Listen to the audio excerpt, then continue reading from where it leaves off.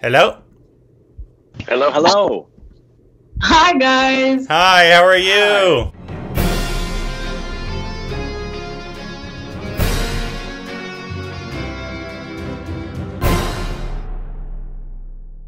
I'm great. It's lovely to Look at you sporting your glasses. I love it. Thank you. Those are awesome. I love them.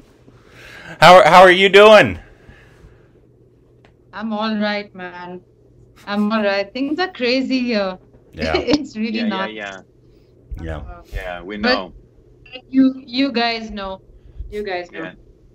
Well, I want to. Are you and your family okay? Yeah. Well, it's tough. Yeah, I understand. Yeah, totally. Well, I want to thank you so much for talking to us. We've been an admirer of yours since the first thing we actually saw you in. Surprisingly, I believe actually it wasn't the first thing. I thought it was Sir, because we saw that at the beginning of this year when it came out.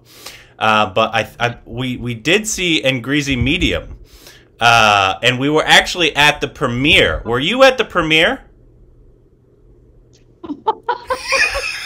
Yeah, we were at the premiere in Mumbai. Yeah. Yeah. You know, I think you might have seen more of my work than my family and friends. Yeah. So, Greasy Medium was I there? I don't remember these things because usually awkward, right? Yeah. These large gatherings, you have to see your work. What if you don't like it? But then everyone's worked really hard, and then you can't. No, they're usually very stressful, these screenings. So I usually don't remember if I was there, if I wasn't. Yeah. No, we got. We were there, but the screening actually didn't have subtitles, so we watched the film completely with no subtitles. Oh my god! That's crazy. Yes, we had my love Indrani, who is Bengali, was sitting in between us, so she speaks Hindi as well. So she was quietly turning to both of us and translating for us. Oh my god! That's not. Why you guys have a really strong connection with India, and given that you watched so many films and visited India. Yeah, it's been quite a journey, absolutely, and we are very actually excited that we ended up finding you finally, because once what'd you say? I've been sitting on this chair for the last 40 years.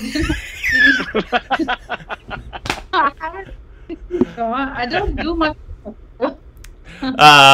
So how did you actually get started in acting?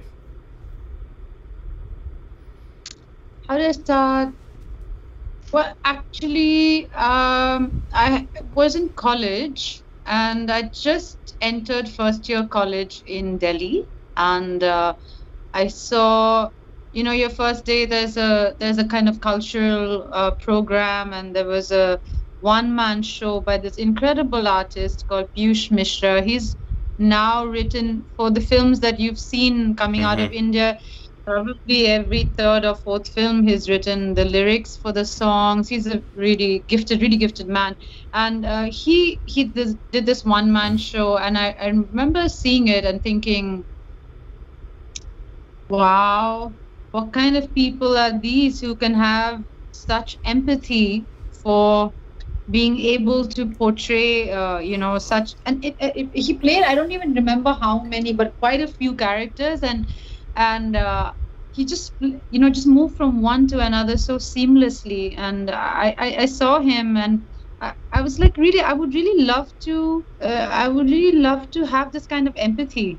You know, because I don't know how it's possible to inhabit the lives of others without having empathy, you know.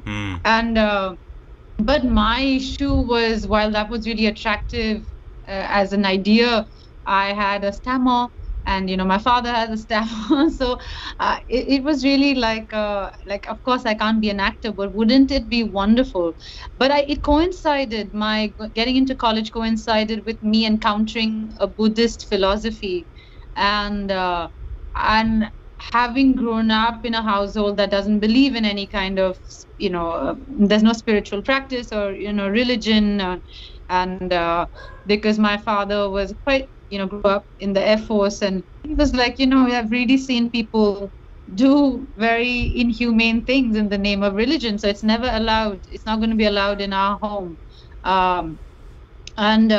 But I saw myself really attracted to this philosophy, and it didn't seem like, you know, it seemed like really about personal exploration, and I don't know. I think I was just really wondering. I was so tired of being mediocre. You know, I was one of those kids who was just not good at anything. Even my handwriting wasn't spectacular. You know, that kid who can, like, you know, at least their handwriting is, you know, good, or they're really good at music, or maybe like, and I don't mean by good by being really great, but you know, they have a talent for something, like a propensity for something. I was really good at being sincere, but that's not when you're 14, 15, 16, you have a stammer. I mean, what am I going to do with sincerity, you know? Am I going to pretend it? Like, what am I going to, like, what is that thing? It's so shitty, you know? And don't, like, only your parents can love you for being sincere, you know? And it's like, it was, yeah, I think I was very crippled by, and my parents never made me feel there was anything wrong with me because of the stammer. So I'm really grateful for, they created such a sense of normalcy around it. But I was very crippled by the idea that I don't have anything. You know, like, like what am I here for? I could study engineering. I could become a doctor. If I worked hard, I could do anything. But what do I want to do? I really don't know, because I'm not good at really anything, you know. And I think I took up the Buddhist philosophy really because I think it believes in the idea, and my mentor believed in the idea of that every one of us is so unique. And a person who knows why they're put on this earth to what they're, you know, to do, that person is enlightened. And an ordinary human, just someone who doesn't know why they're here. And I know something about that just attracted me to it, and I took to it because I really wanted to know, what am I good at? You know, what am I put here to? And as I started practicing, it coincided with me seeing this amazing one-man show. And a year into college, I mustered the courage to audition for something. It was a silent role, which is why I could get away. No one knew I had a stammer. And because I kind of manage life in monosyllables quite effectively, you know. But once I started acting, I think with a couple of like 20, 30 shows, and my stammer just kind of disappeared. And I knew something had happened. I knew there was something therapeutic that happened, and just that I didn't have the language for it then. And then I looked online, and you had to go to cyber cafes back then because no one had a personal computer at home. It's all so romantic right now. My God, how long have but anyway, so there was that time, and so yeah, I went to a cyber cafe and found that there's drama therapy, theater education, and I was like, okay, so that's what happened. And now I'm curious. I really want to know. And that's how I went to study, and all that happened. Yeah. And what led you from Delhi to focusing your educational training and then teaching? Because there's a whole lot I know you did in New York. What led you to New York? Well, actually, once I realized that something mysterious had happened with me, something therapeutic, something, I knew the drama had told the cops sitting in my head that don't listen to them. I know they're going to tell you that you can't do this, but don't listen to them. And so I knew something had happened. I knew my life was opening up. And so I had anyway decided that I want to study more, and I really want to study. I want to understand what happened. And acting was really not something, given that nobody in my family comes from that background, it was not something that was really viable. It was all right as a as something one was interested in, but as a career. So I knew I had to study, and I had anyway a very academic bent of mind. I love studying. I want to be a student all my life, and so I did my finished my master's in literature, and I was planning to do my second master's in drama therapy or wherever I get in. There were 3 American universities that I had applied to. There was Harvard, Columbia, and NYU, because each application was so expensive. Harvard rejected me, and I just hated them for it. And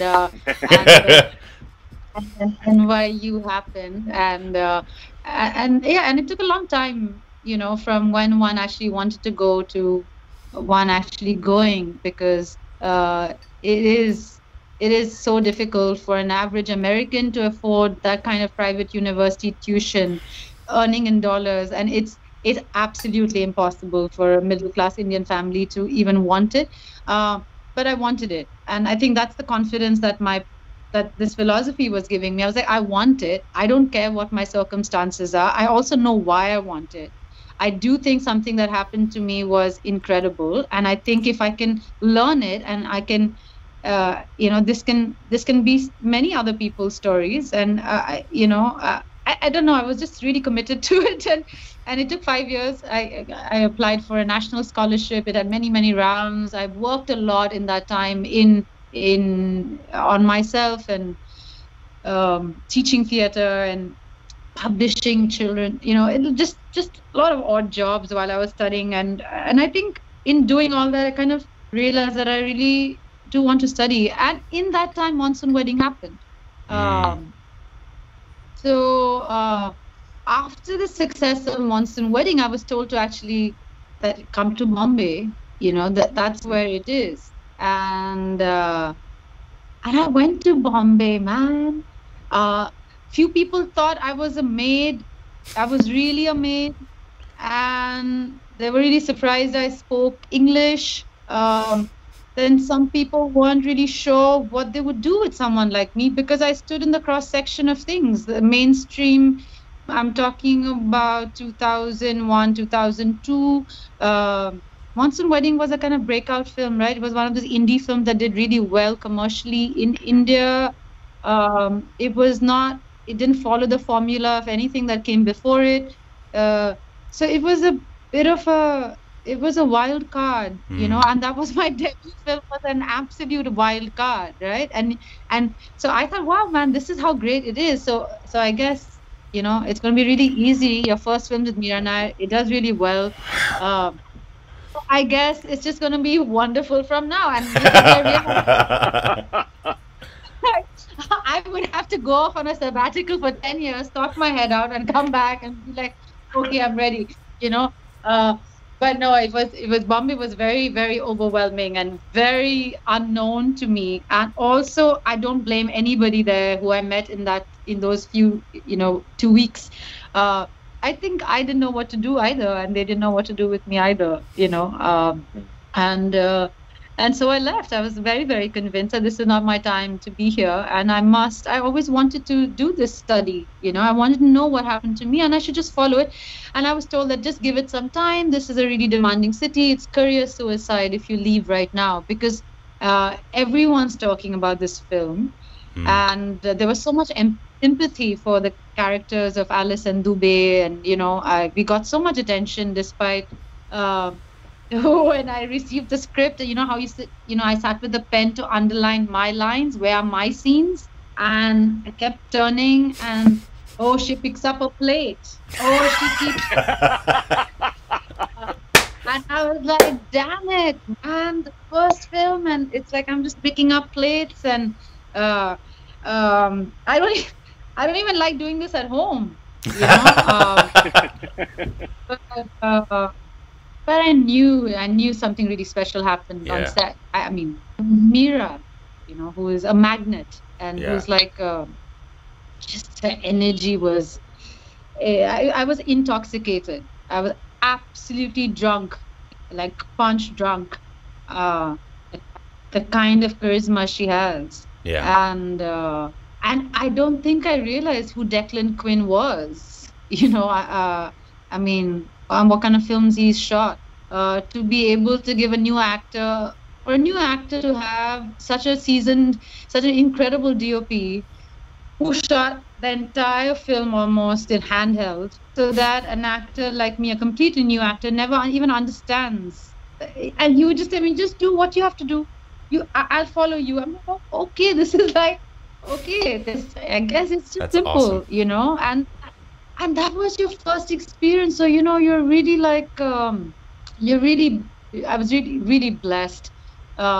But it didn't make it easy. It made also then my standards and expectations from life and from this world, it just became so much. She set the standard and bar so high that if I couldn't get that, then it had to be something else which was just as meaningful for me. And that happened to be studying. So I was told, like, Nasir had told me that this is career suicide. You know, you shouldn't leave. And I just was so convinced that it's not. How can learning be suicidal? You know, it can't be. What you put in to yourself doesn't dissipate into nothing. You know, it becomes something. I'm so glad. I'm so glad I went, because, you know, I've never learned acting formally, you know, and then getting an opportunity to be amongst you know, classmates and colleagues and who knew a few forms of dance, could play instruments. They were really trained, you know, and I didn't know how to dance or play any instrument, nor can I sing, nor can I dance, nor can I don't know, I had no special skills. I had done a film, it was successful, and then people just assume that you must be talented then, because people associate success with talent. That's not necessarily true at all.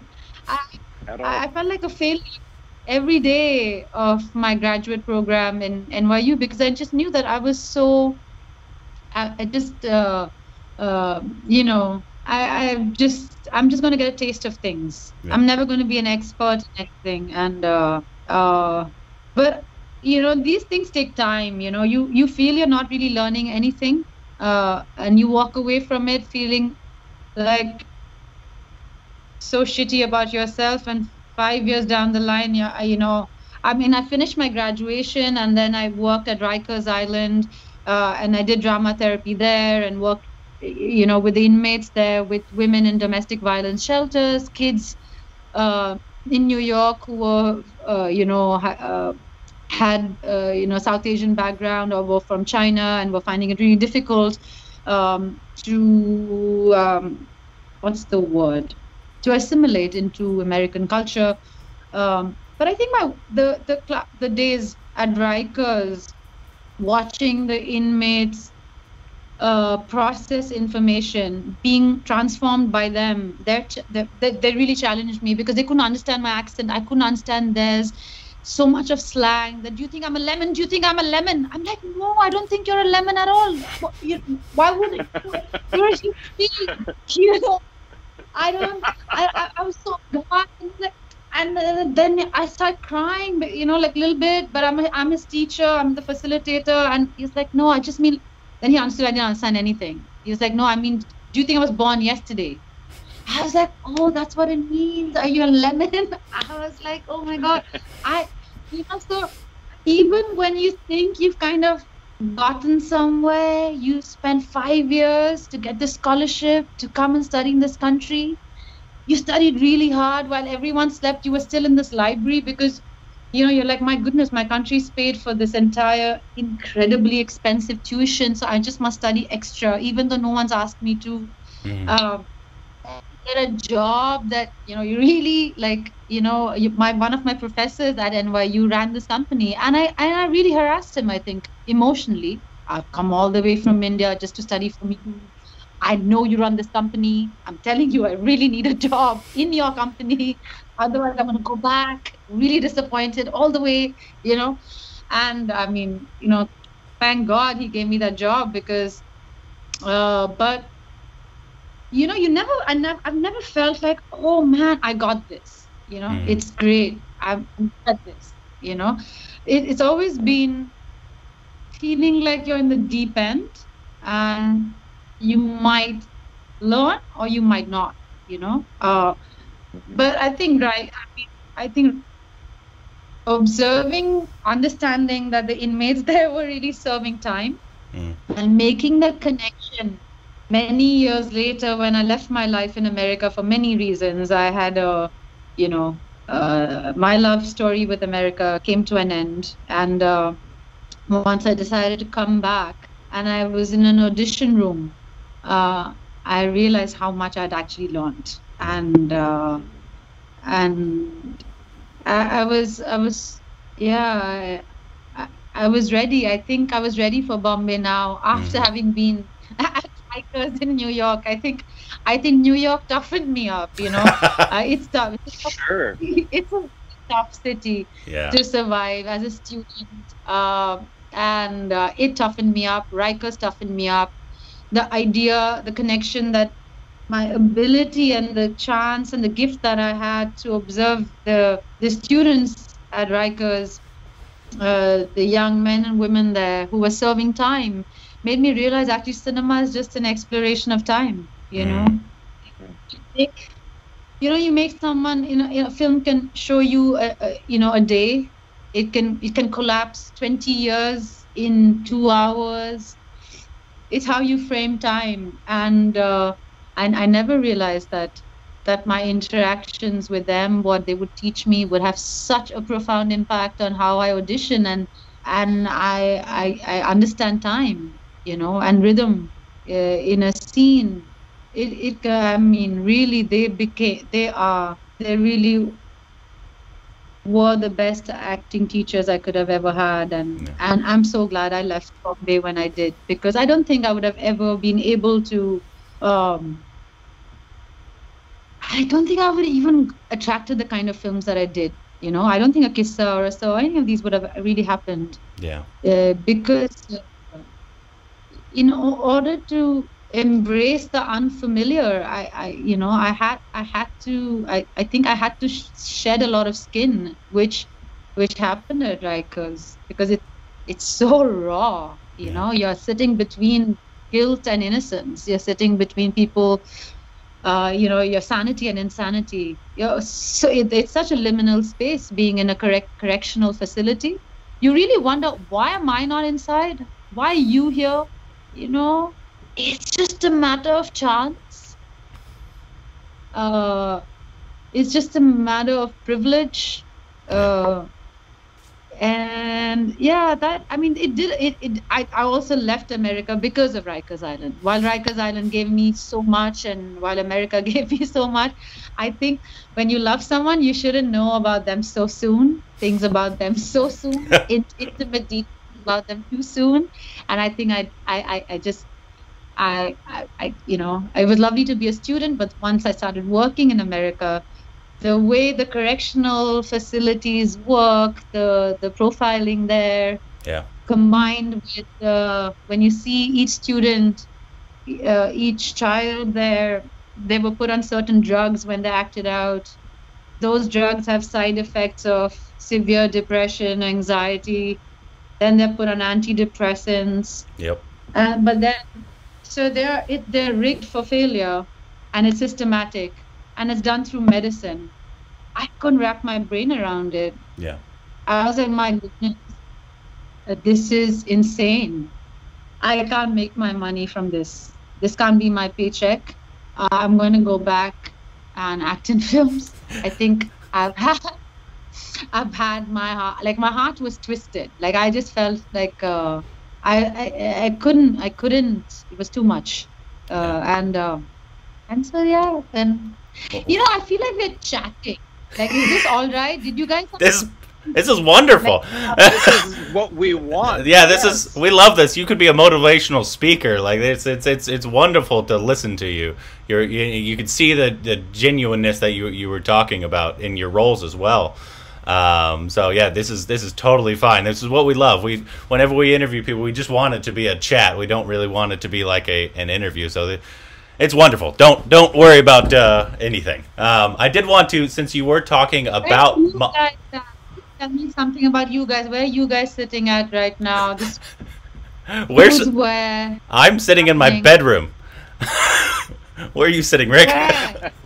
And I'm actually sitting. I spent Memorial Day weekend and a few days before that at my mom's. So I'm about a 40-minute drive from Corbin, but I've been with my mom for the past Memorial Day weekend and a few days prior. Yeah. Which part of America you guys are? Los Angeles. Los Angeles. Ah, okay. And your mom as well? Yeah, we're here in LA. Yeah. I live with my wife and baby.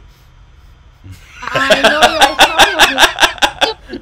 The baby that I said yes. Yeah. This just looks so cute. you Yeah, know? he's I really adorable. don't know what He's to say adorable. about my work. Really adorable. Yeah. Yeah. I did want to ask you about, because you talked about Monsoon Wedding, and it's so funny that you talked about you're looking for all your lines, right? And you're just picking up a plate. But when we saw it, you and VJ Roz, your chemistry was even though everybody in that film was phenomenal and that film was really, really good, that's the part that really stuck out to us. Your chemistry with VJ Roz in that film. Can you talk about that and the chemistry you had with him? Did you feel that chemistry with him on while you were filming? Though actually I rehearsed with an entirely different actor. Oh, really? And after rehearsals were over, it's a very, very well-known, massively popular actor. Mm-hmm. Shah Rukh Khan, right? Older than me. And for his comic timing, and Yeah. he's a comedian and a very senior actor. And I think I'm maybe like 15 years older than me or something. Anyway, so we did our rehearsals, and I got finalized, and then Mira realized that there's already the underlining current of pedophilia in the film. Yeah. And having Dubé look so much older than Alice, she didn't want that, and so she could either recast me or Dubé, and I'm so glad I didn't know any of this was going on. But she recast this really well-known actor. Wow. Okay, and I mean, no one knew me, so it wouldn't really matter. She got cast, she got replaced, whatever. Who cares? But for some reason, she changed, and Vijay's casting was really last minute. He's a dear friend now, but so I never met him. I never had any rehearsal with him, so the chemistry was really the chemistry that one feels when one is in the hands of a really phenomenal director. I was in love with Mira. Yeah. Yeah. And the camera was like a really kind friend. Like the kind of palpitations I felt while theater is where it all started, and I'm so grateful for it. But I was always aware of the audience in a play, in a live act. Sure. And it made me very nervous, the kind of person I was. Like, for me, acting was an act of defiance, I was just trying to prove that I can do it. Yeah. Because if I can do that, then I can do other things, which are very important for me, beyond acting. And but when I was in front of Declan Quinn's camera, I realized that, my goodness, it's such a kind friend who just sees everything, who can see what's going on inside you without you having to do much. Whereas in theater, you have to project a lot, so that the person in the last row can hear you, see you, feel you. And here I just felt so comfortable. I just knew it, that this is that sweet spot that I was looking for, where I don't feel more and I don't feel less. I just feel, and Mira gave that to me, and I'm so grateful. Shit, what was your question? Late. So, man, I knew it once I was there. Yeah. Like those scenes that were of her trying out jewelry. I did that. Like, she's trying out jewelry. He sees her. She takes it off. But basically, I think I was just miffed about not having big lines and thinking it's not important. But of course, it was so important. It was such an important character, and the chemistry was really, I think the chemistry that I felt with the director, I felt with the the camera, I felt with cinema, because it was really my first, Yeah. and Vijay was so wonderful. Like, he did his own thing, I did my own thing. He never told me how to act. He had done work already. He was a much seasoned actor. He came from the repertory. He had done years and years. He had years and years of training, and such humility to have not said anything. They all knew I was like a complete, I was reading, English literature in between takes. I had so much to study. But he was so wonderful in being completely non-judgmental and leaving it to the director. I mean, if she's cast her, who am I to say anything? Yeah. So, but yeah, there is chemistry. When I saw the film for the first time, it was at Venice, and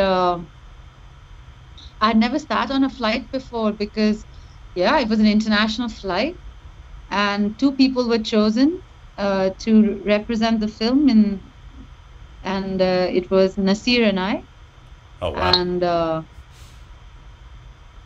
this harks back to a conversation in the green room. I used to feel a little sad on some days. Everybody's getting makeup done. Alice has no makeup. So I was like, man, and the movies, and the fuck,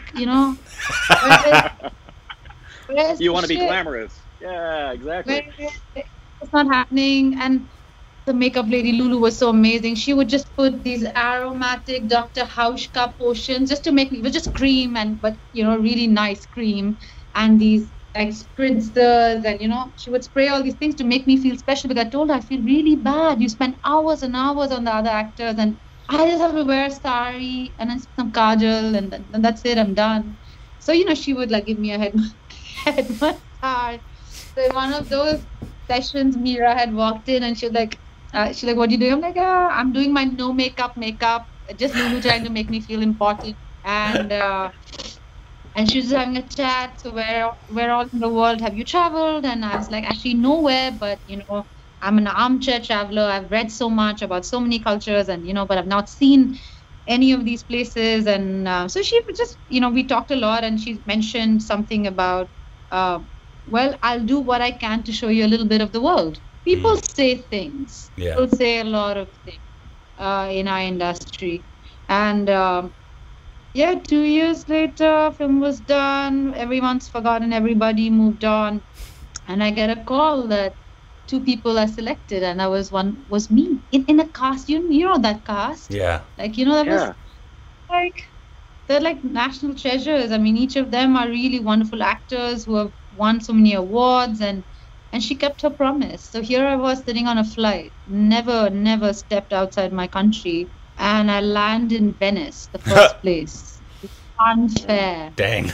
And the airport with my name plaque, and he takes me to, he said, your taxi is waiting. The taxi, I was looking, it's a water taxi, man.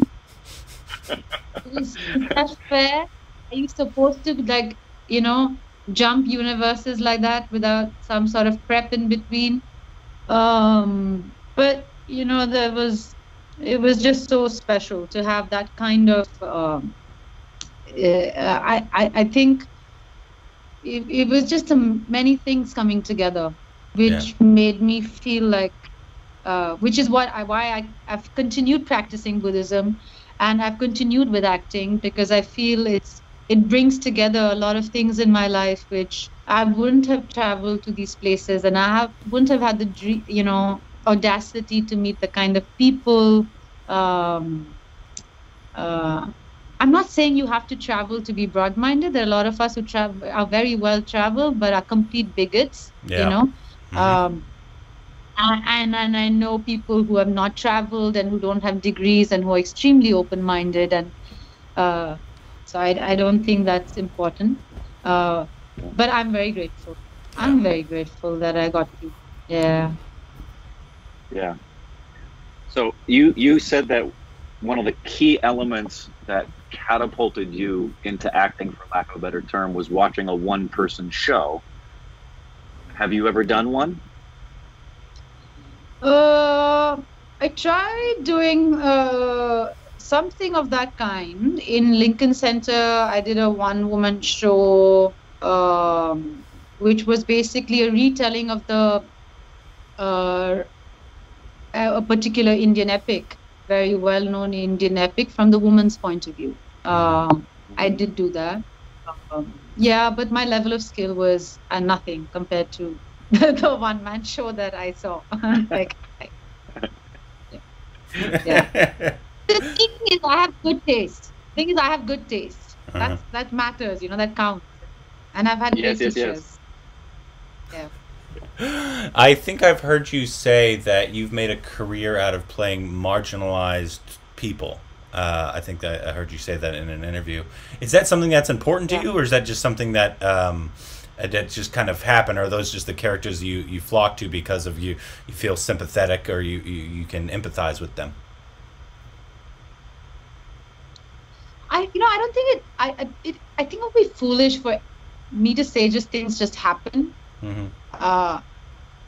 Because I think everything happens for a reason. I think you know, so I wouldn't say it's coincidence or chance, but those were also the films that came to me that I really liked, and not too much else. I haven't said no to too much, you know. I think I just naturally repel certain kinds of things, like we all do. Like certain kind of people won't, you know, come anywhere near me, and I think we all do that, right? We attract, you know, we attract a certain kind of drama, each of us, depending on our own stuff that's going on inside us, and but it catches up with you, I think.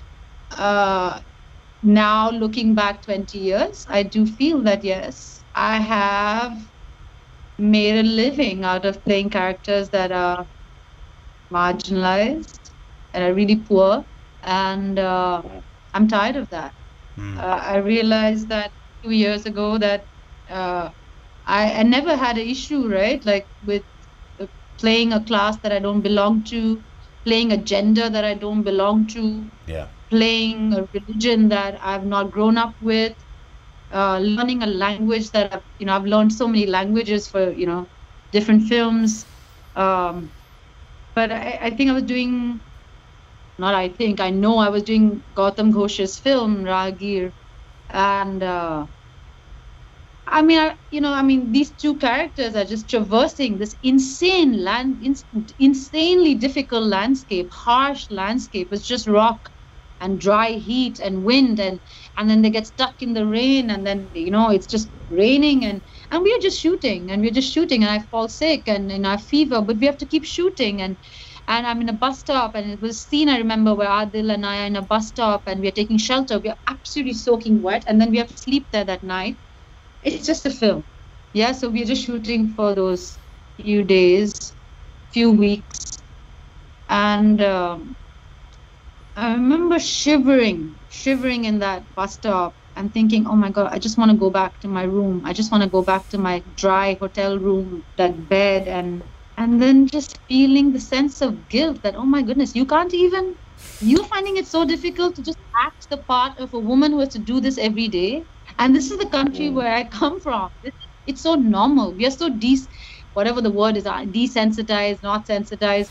Oh shit, did I lose you guys? No, we're here. I don't know. Can you hear? Can you hear us? And yeah. Okay, cool. And I realized that, okay, this is great, and but I do want to take a break from. I just want to play characters that are rich. I'm not rich either, you know. How come I don't get cast for people who are really rich? Why do I get the tragic intern? Also, my husband's he's a really funny guy, and he was like, man, he's in really action films and comedy, and she's like, you know, I love you, but like your films are really intense. It's not really something I would watch by choice, you know. You know, and so you've got to do a little bit of comedy, you know. You've got to like lighten up, otherwise this marriage. And I'm like, okay, you know, I'm gonna put this out. And, uh, and I'm really glad because, you know, like sometimes you just need to understand that you've got comfortable. You've got comfortable in a certain zone. And, you know, I am a person who's very intense. And my partner has really come in the last 10 years and challenged that in so many ways, right? In my personal life, but I don't think I had the courage for it to transition in my work life because I was so comfortable playing a certain kind of characters because it came to me easily. Whereas comedy has a very different timing and, you know, so... but I'm so glad because Hindi medium, which was the Angrezi medium, which you guys saw, was a sequel to a film, and there it was wonderful. It was comic. It was, and my scenes were just with Irfan, and you know we enjoyed. It was just about timing, and we just got a laugh, and I realized that I really do want to. I do want to explore the lighter vein of life and things that are not necessarily so intense. And also, I did want to take a break from making money from representing, you know, people who have so little. I have much more, and I was getting a bit uncomfortable. It didn't matter earlier. Honestly, it didn't matter because it's a part, right? You do your best as an artist to learn the language, to understand the nuance of the part, to understand the character, and you don't think about it beyond that. But 20 years down the line, when people can only imagine you in a certain way and in a certain, you know, it's like the stereotyping that happens across the world reveals so much about our biases, right? You see a person in a certain way and you can only imagine them in a certain way, you know? And it was really, it was great. And I didn't feel shallow at all. Telling my manager, I just want to play someone rich, okay?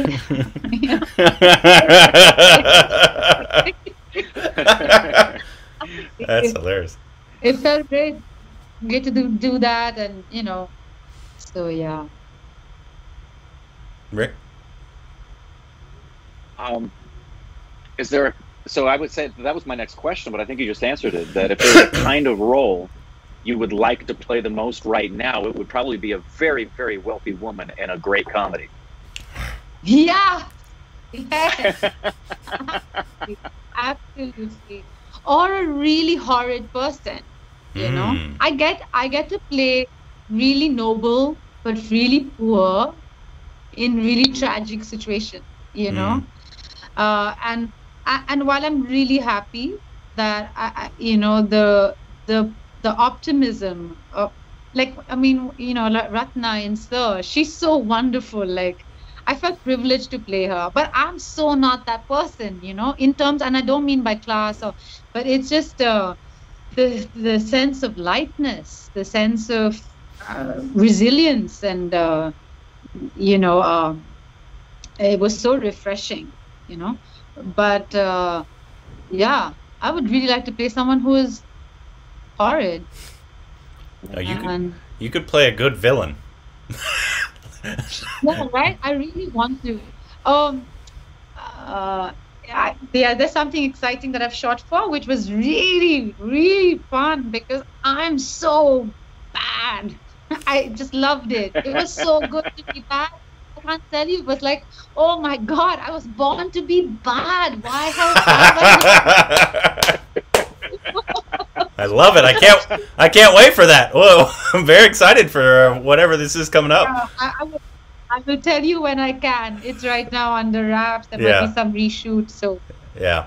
But that looks awesome. Yeah. I can't wait to see that. You've worked. I want to ask you a few questions about Kisa because we loved Kisa. Absolutely adored it. But I want to talk to one about working with Irfan multiple times and your relationship with Irfan, but also playing a character that grew up thinking he was a different she was a different gender than what she was. Can you talk about the experience of playing that role? Because it was a very complex role, and you did it beautifully. Thank you. Thank you so much. I think after Mira, the next director who came and turned my world upside down and has shaped it so profoundly was Anup Singh. Um, uh, because I asked the usual questions. Oh, I was so caught up about playing. You know, I mean, it's an actor's dream, right? To get a part like that, where you know, it's a gender bender. You don't get parts like that very often, and you don't get parts like that so well contextualized in your own history and culture, and also you rarely get a film where you are really you yourself are unable to understand the mystery of the film. Because it's a folktale, and like how it ends, it's left a lot of people who've been with the film and loved it and not liked the last because they got confused what really happened. But for me, that was it was one of my conversations with Irfan, where very slyly Rasika and I thought over dinner we'll ask Irfan what really happens in that scene, and once he tells us, we'll know, but we pretend like we know it anyway because we don't want to look like so you know, where he and I become the father and the son become one. I mean, it's in Christianity, these motives and are across cultures, you know. But we wanted to understand in a linear fashion, what really happens exactly. Who am I? Who is he? Who is left? Because, you know, so we were trying to understand and, you know, just, hey, so, you know, what do you, that scene, yeah, you know, we're going to shoot that, you know, we, like, what are your feelings about it, you know? And he just looked through, he smelled the shit, and he looked through it, and he was like, why do you want to know everything? Why, you know? And I was like, he's like, even I don't understand it. I was like, what? Even you don't understand it? We are so far, you know. You are fun and you don't understand it. And he was like, yeah. And as usual, you know, it was something just so profound and something so irreverent at the same time. And he just said, but you don't need to understand everything. It's so boring to do a film where you understand everything. And you've understood everything, then you come and share this pre-prepared understanding in front of the camera, and then the audience watches it. And if you're efficient enough and you're economic enough and people kind of think that you're good enough, you will be applauded for it and be like, yeah, good work. But he said it's rare in your career to come across scripts and parts that you yourself don't understand entirely, but something in it resonates with something deeply within you, you know. And he's really like, he was really right that, I mean, you know, there's that scene when we actually shot for that scene, it didn't matter to me, because he lifts me up and then he opens his mouth, really he opens his mouth and almost swallows me in, and the way we shoot it is that I just disappear, so I have to collapse and fall at his feet, and then it's just hit in the frame. And when I actually shot for it, Irfan was holding me up, and then I just slipped and I saw his mouth open, and then I just slipped and I fell to his feet, and I kept looking at his feet. He has beautiful feet, really beautiful. And I just looked at his feet and I was like, man, I love your feet. I could be here at your feet for hours. You can do this as many times as you want. It was hot. The sun was hot, but I couldn't feel anything. I was just looking at his feet, you know, and that's when I realized that that's perhaps how Cover felt. That, you know, she loves her father so much that if he needed her to look and feel and be like a man, then that's what she would be, even if it meant annihilating herself. He literally, his desire for a son was so manic, like the desire for a son is so prevalent in most of India, that the female infanticide is still something we are grappling with, that he was willing to erase the identity of his beloved in order for his beloved to look like something that was socially permissible, and she was willing to do that for him. Mm-hmm. You know, and that's love. You know, so you know, it's one of those things, like, and I know I have completely digressed into a story about Irfan, but oh, it's perfect. It's really and he told me something. He said, you have to understand, like, whenever I would complain to him about not having work that was good enough, and he'd be like, don't complain, man, it's just so irritating to have actors whine about not having work. We've all not had work. So I'm like, yeah, easy for you to say you have some work right now, and you know, and he was like, don't be this tragedy queen, and you know, just know that you are damn lucky that you are sitting here and working with Anup at a, you know, I would kill for that. And truly, Anup is a magnificent director. The kind of tools that Anup has given me, like I was discussing with Irfan, like there was a scene where we were stuck, and he gave me an example. He helped me in a very peculiar way, and he helped Irfan in a very peculiar way. And when we both met later and we discussed, what did he tell you? Because we were stuck. And I was amazed at what technique he used with Irfan, what technique he used with me, and how he, like, you know, I would keep asking, should I watch Boys Don't Cry? Should I watch this film? You know, the other films where, you know, he's like, I don't want you to watch any of these films because I don't want you to play a man. I just want you to focus on doing whatever it takes to make your father love you. Great advice. Yeah. That was my focus. My focus was, you want me to do this? You want me to tape my breast? You want me to be whatever? You know, I'll as much as I can, but I'm really tiny, you know? Yeah. I can only do so much, but I'll do whatever it takes. And that's all. So the focus immediately went from, you know, how to be a man, and I need to sit like this, and I need to do that. And Anup was like, which man are you going to copy? Which two men walk alike and sit alike? What is manly enough? Who is a man? Right. You know, and he just broke. I mean, our friendship is you know, it's one of my most, he's like really such a dear friend, and I'm so lucky to have him in my life. And I'll never take it for granted, given that Irfan wanted to, you know, move to a better place, and but Anup, like, whatever he's given me in this film are tools that I've used in so many other films after that. I think that's what was so remarkable about him. You know, there are certain people, in certain directors, when you are around them, their energy is so charismatic that they'll just bring out something from you, right? Anup has that. He also has something else. He'll give you things that you can use even after he is gone. And that is just generosity, right? Because these are, like, I mean, I never thought I would have to I could look at a Chinese painting and look at a dragon stroke and understand how I can plan a scene. I didn't know.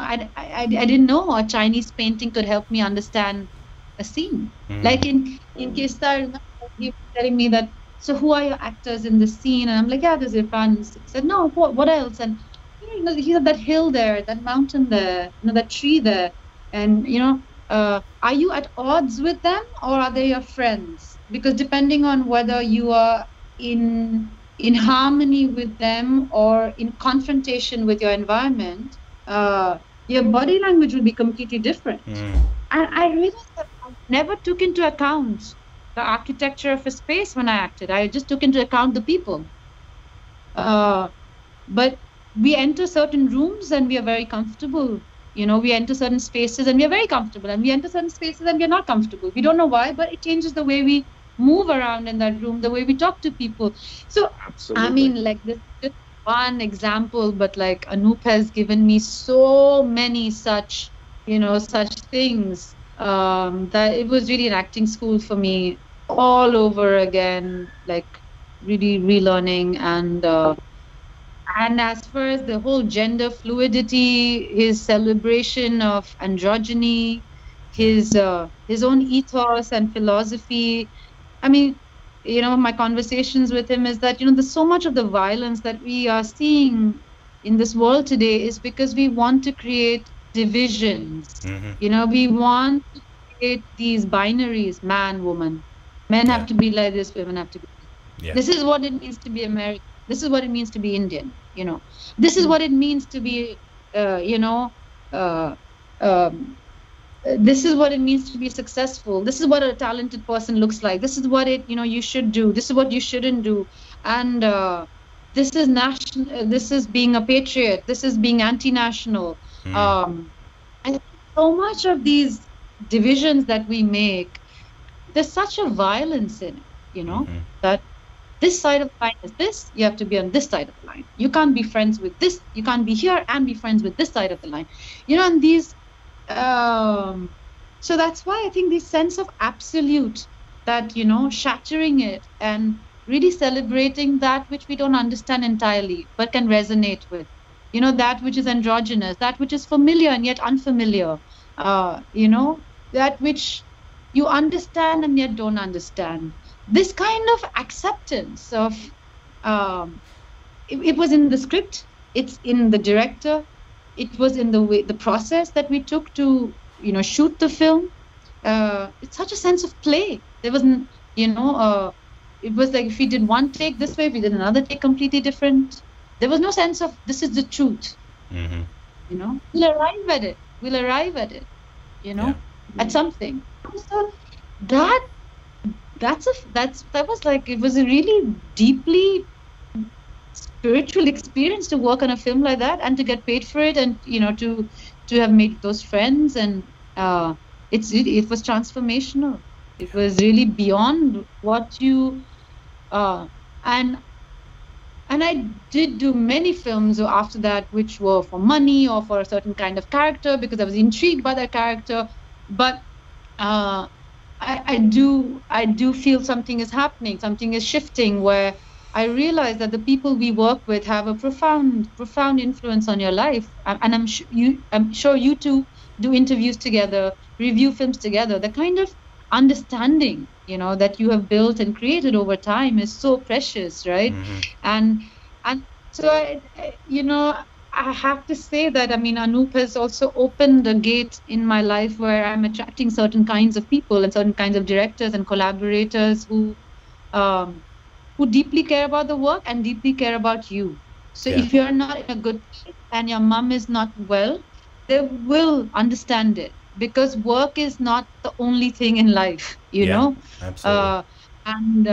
And us as human beings and kind of celebrating that and bringing that into the work. I mean, the kind of directors now, like, you know, Rima Das, who made Village Rockstars. And yes.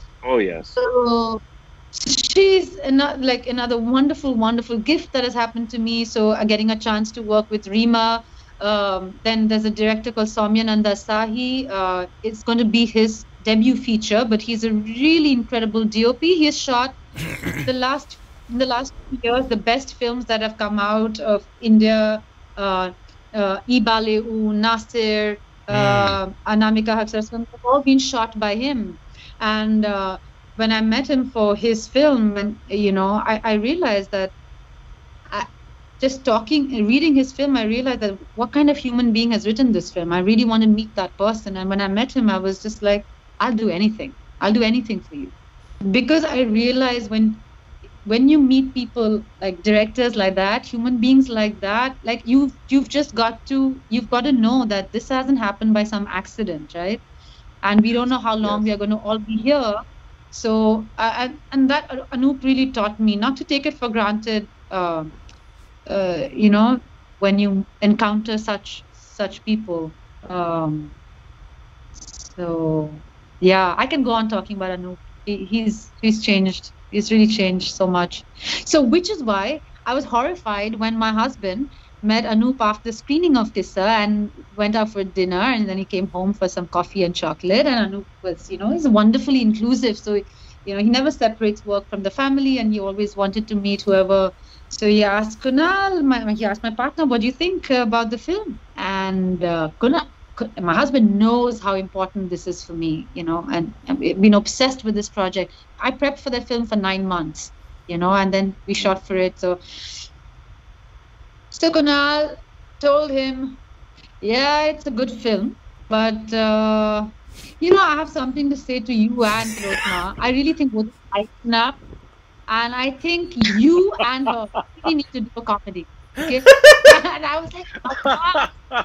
Like, what the hell? Like, you can't talk to my, you know, wrong with your sister, right? And Anup was just laughing. He was just like, you sound just like my wife. You know? And, but anyway, man, it's really precious when you can love what you do and in that journey meet people who transform you so deeply, and you know, it's amazing. It's really amazing. Absolutely. And I want to talk to you about the I can't believe I just lost my place. It was funny. It was I was listening to you, and then I apologize. Oh yes, sorry, I got it. Did you do you or will you ever have interest in coming to Hollywood or any other industry around the world in acting in different films and different industries outside of India? Because I just say selfishly, we want people in America to see you. Obviously, we want them to see your work that you've already done, but to see you prominently in maybe a Hollywood film or even films around the world. Does that of any interest to you? You know, I really thought when I was in New York for 4.5 years, right? And I could have taken a flight to LA many a times. Please do. Right? But I just was so afraid because it felt too much. It felt too much. And New York, and what happened was the few auditions that I did get called for, the parts were so what do I say? They were so insipid. Yeah. And they were. It was just a matter of the race. It had nothing to do with what I could bring to the table. And I did realize then that no, this is not what I want to do. I'd rather go and back and do a Bollywood film, which is you know, which that makes more sense to me than this, because if I have tried all my education, have to play a stereotype of an Indian. Yeah. In America, I'm here on a master's program at the top of my class, being funded by Indians. You know, it doesn't make sense for me to set the clock back. People have worked so hard to be able to look at each other as human beings. Look at it. I mean, I lived in New York, right? I mean, every second person that you bump into on your way to work or on your way back is from a country different from yours. Yeah. So when that is the level of diversity, why do our films look like this? Absolutely. I don't get it.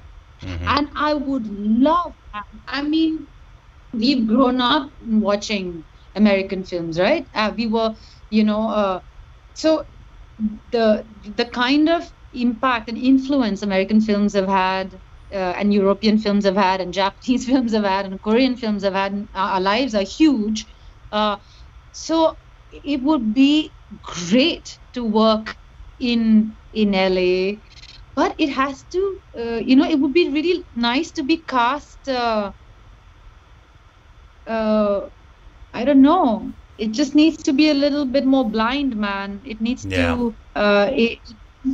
be okay. I cannot explain this in words without offending anybody. But what I do want to give an example is this actress Maggie Cheung, who is married to Olivier Assayas, this French amazing director, and Maggie Cheung is from China, but I think she grew up in London, but spent some time in France. So she speaks fluent Cantonese.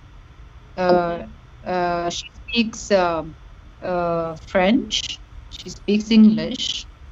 And in one of Olivier Assay's film where he cast her, and she's done these, Maggie Cheung has done these incredible, I mean, we talk about In the Mood for Love and so many, you know, other incredible, huge blockbuster Chinese films, classical, where she's the classical, you know, beauty. And then Olivier Assay sees her for the woman that she is, who can speak multiple languages, seamlessly move from one culture to another. And this film I saw of hers, which she directed, she's, I think, when she goes into the kitchen, she's speaking in Chinese. She comes out, she's speaking in French. Then she steps out for a call and she's speaking in English. And I realized that I'll wait for this. I wait for this where I can be with a Caucasian man in a room, and the scene starts, and we are in the middle of a scene without having to explain that, oh, she's the immigrant neighbor, you know, from India, Yes. you know, or she's that terrorist, or she is the lady who works in the 7-Eleven, you know, the man who works his wife. I don't need all this signaling because I've lived in that country. I love many things about that country, and I do see that the country, a cross section of that country, looks so diverse, you know. And I've had that experience with America, and I've been included in spaces where I've not been made to feel the color of my skin. And I feel like I will, and I do think it's happened now. It's happening now, in the kind of, you know, it's just not happening when I was there. Lehman Brothers had just come down. Yeah. You know, it was a mess situation. 2008. You know, America was hurting. It was hurting, and that's why I left, because I was like, no. I can't do that. I can't do that. But yes, man, I would love to. I would love to. You know, I think we need to celebrate. I think we need scripts where we don't explain so much about, signal so much about who our gods are, and you know, you know, which country we come from. You know, it's boring. You know, to talk about these.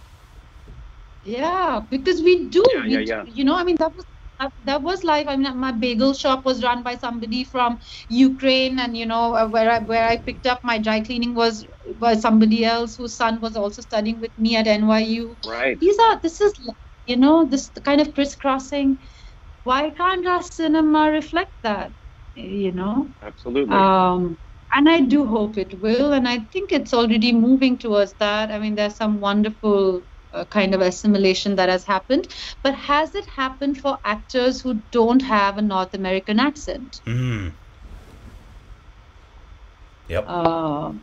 You know, so I really, I mean, Irfan has, you know, been one of those few actors who have, but yeah, I still feel like if the way I speak English is different from the way you speak English, and the way somebody else in another city in America speaks English differently, we all have different accents. That's what, but in a scene when you come together, lot like, you know, the bathroom in my office in New York, where there were different people shitting, pissing, washing their hands, sounding very different.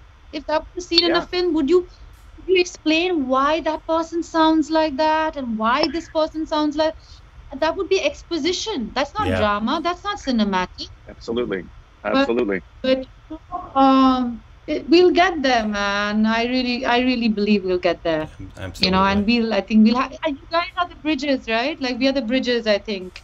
You know. Yes. Where we are talking about craft, we're talking about cinema, we're talking about, you know, what we like, what we don't like, and it's not so. So tell me, what is it like in India? You know, you've been to India. you know. So yeah, so it'll happen, and I really want it to happen, but it has to happen in a way that makes sense. You know. Yes. Well, what is it like in India? I'm kidding. I'm kidding. Well, I do want to thank you so much for chatting with us. It's been an absolute pleasure. I want to end it off with just some dumb questions just to get you know a little better. One, coffee or chai? Coffee, coffee, coffee, coffee, coffee. Black, no sugar, no milk. It has to be good coffee. Single estate, preferably. Yeah. I love it. Favorite alcoholic beverage? Not Starbucks. No, Not no, no, no, no, no, no, no, no. No. Starbucks is sorry, Starbucks, but your coffee's bitter. I was it is over roasted. Yeah. Oh, it is. It's I worked at Starbucks for many years. They have some of the worst beans ever. They have terrible beans. Favorite alcoholic beverage if you drink? I don't drink anymore. Okay. It's been more than 10 years. Yeah, so I don't know. I wish I could be cool and say something, but really, I would be lying. Favorite non-alcoholic beverage then? Oh man, there's this amazing thing. I'd love to make it for you guys whenever we meet. You roast these raw mangoes and then you make it into, you roast it so it has a really woody finish. It has a really woody aftertaste because you roast it fire. And then you make a puree out of it, and then you make the concentrate, and then you just put some masalas in it, which is just roasted cumin powder. And just roast it and then make it a powder and then add salt, and you can add some mint leaves, and then oh my goodness, it's just delicious. I will make it whenever up and we can meet, and you know I'm shooting for something in LA maybe, and then we should we'll meet. Whenever you come here, or if we are back in there, whenever the world allows us to travel again, we would love to do that. Favorite Hollywood film?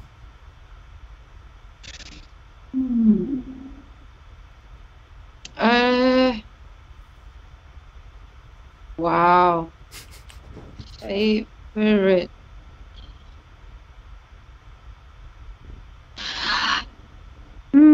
I love The Favorite actually. Oh, nice. It was really, I'm just trying to think. I've not seen films for the last 2 years because I felt fiction has just not cut it for me at all, given that the reality has been so, you know, I found it very difficult to escape to fiction and watch anything. But I remember before the lockdown, I was in Singapore and I watched The Favorite, and I was just blown by it. So many things in that film, the sound design, the performances. I was favorite Indian film, any region? Favorite Indian film. There's so many.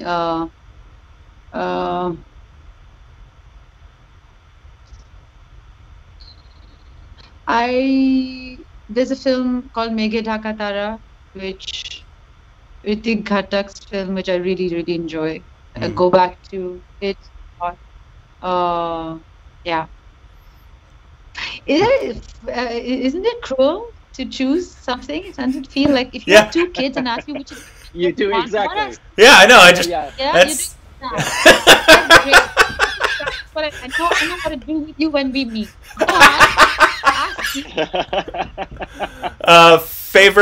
Favorite Hollywood actor, male and female?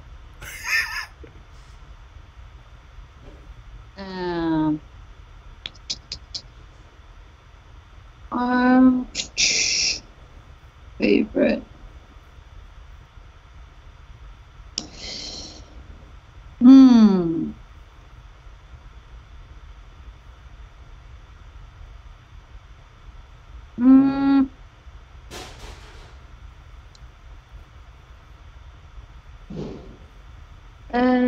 Oh gosh, so difficult. I mean, I'm seeing people's faces, you know, and then I'm just wondering, why should I pick you and not you?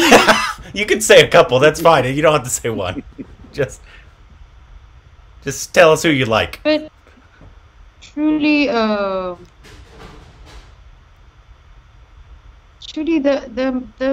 I don't know.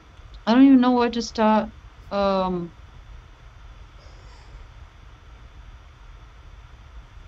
Oh my goodness.